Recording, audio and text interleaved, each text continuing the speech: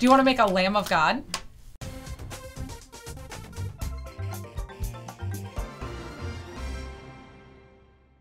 The craft we're making is for Easter. So when Jesus, do you know Jesus is sometimes called the Lamb of God? Because he is the ultimate sacrifice for us. And when he died on the cross and they put him in the tomb, they wrapped him in burial cloths. So you can use your gauze and wrap it around your lamb like a burial cloth. Wrap my lammy, wrap.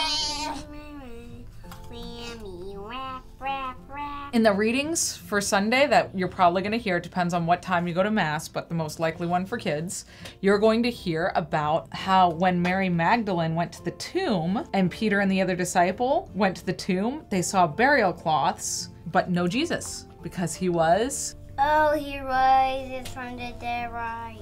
Right. Yep, so you can do some glue to secure your burial cloth, or you could tuck the cloth in. That's enough glue. Yep. So that's, you can do that. And then use a marker from home to decorate your face, and you've got the 2 eyes. You could do one on each side, or both eyes on one side. Use your glue. Where's that eye gonna go? Right there? 2 eyes. 2 eyes. One on this side, one on the other. And then you can use your lamb to remember Jesus is the Lamb of God, risen from the dead.